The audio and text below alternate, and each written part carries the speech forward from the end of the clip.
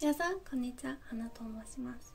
サムネイルは顔になっていますが、まだまだ顔を出して話す自信が全くありません。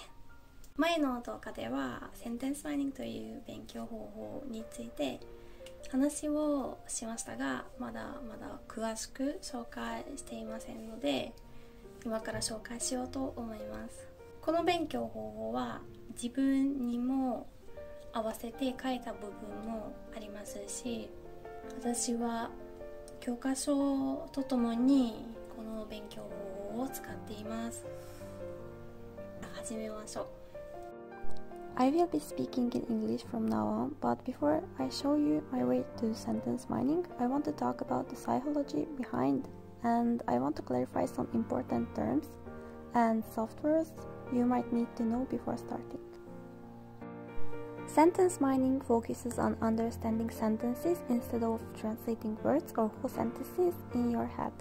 You just read the sentence and decide that you could understand, and the main point is that you get the sentences from real life, native content, which makes remembering extremely easy.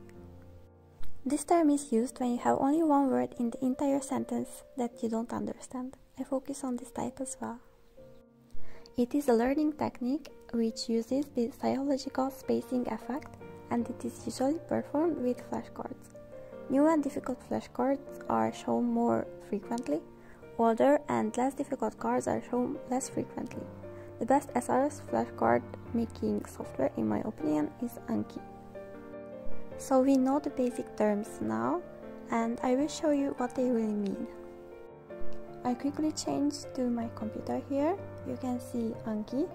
Yeah, I will also make a video about how to make Anki cute. So let's see the card.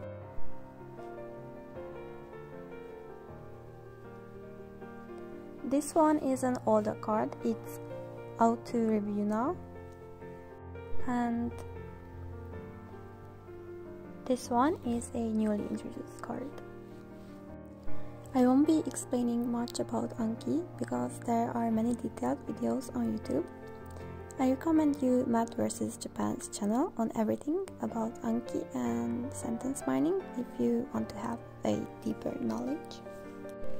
So what I usually do in my sentence mining session, I open Netflix, just choose an anime or a drama, add matching subtitles, and copy and paste sentences to Anki.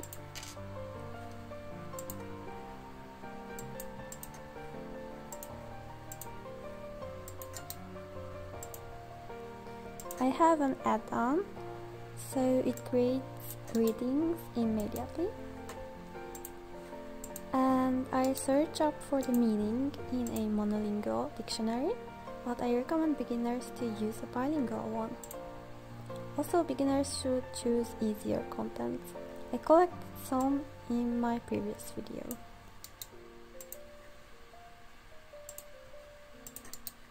So I just paste everything and my card is done. So I have my iPad with myself and I will just click the deck I want to review, and I have my card here, and what I do is just read the card, but I couldn't read this one, so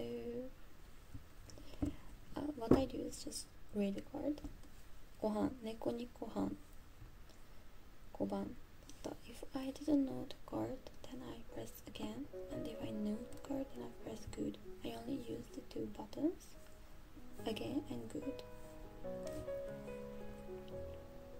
And I continue like this, and I try to like copy what I heard in the certain movie or a certain anime. So yeah, that's what I do when I do revision.